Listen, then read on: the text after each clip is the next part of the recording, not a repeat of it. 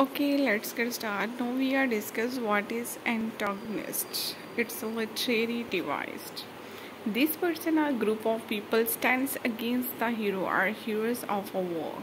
They are the opponent or competitor. The agonist is generally considered to be the villain in the story, the one against whom the reader should root, while the antagonist is generally a specific person. Sometimes they exist firmly, they might be a force against whom the protagonist works, a generalized evil, a plague, an entirely country, species, or a plant.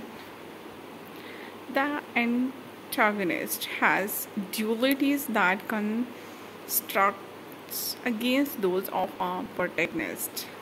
They are foil to the main character. These qualities might be one on completely opposite side of the spectrums, or they might spectrate by something less dramatic but still worth fighting over.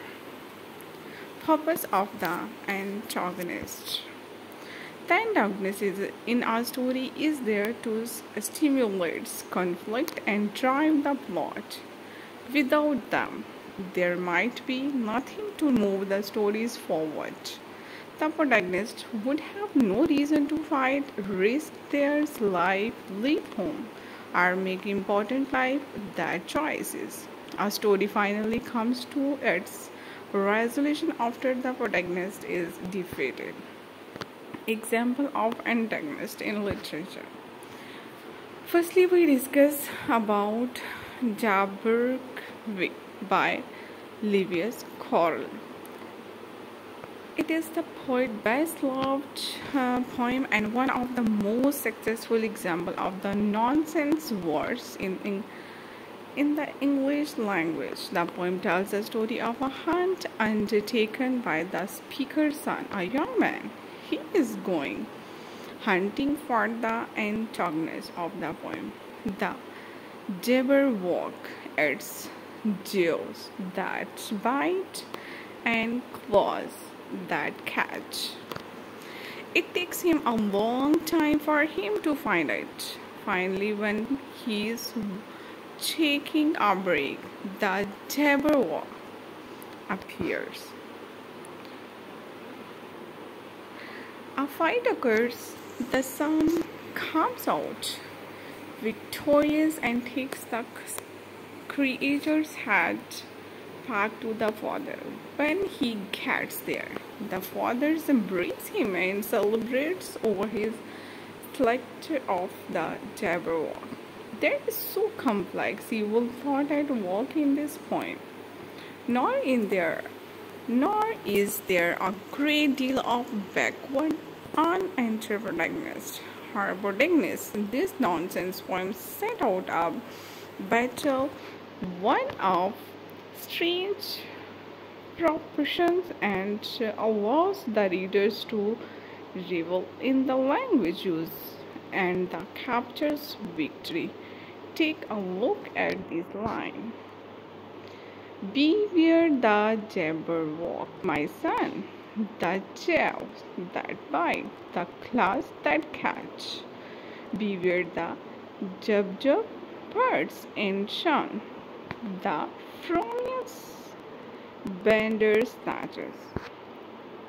Here the speaker is addressing his sons and making sure he is aware that the Jabberwock is a dangerous creature, but there are other dangerous outies in the world as well. None of these are listed. A reader has to imagine or wonder at the nature of these creatures and what meeting them would entail.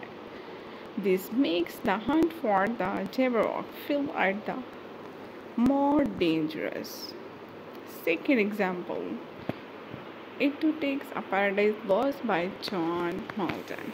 Set in John Milton's famous Paradise Lost is a very interesting antagonist. To some, he exhibits qualities of those heroes and villains. He goes through a character's heroine. If one ignores his intentions, that's is that similar to that experienced by heroes. He struggles, learns more about himself, and overcome and certain challenges, but his goal is still to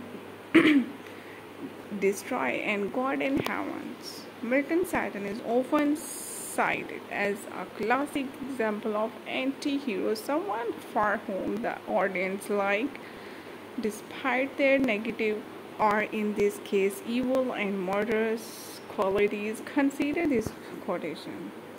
Phelan's grip to be weak is miserable, doing or suffering, but of this be sure to do good never will be overtasked, but never to do ill. Our sole detail delight as being contrary to his high will whom we resist.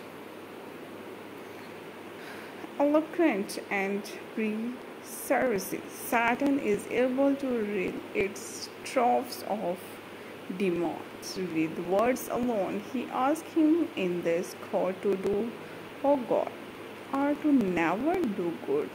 It will be their soul delight to do evil alone.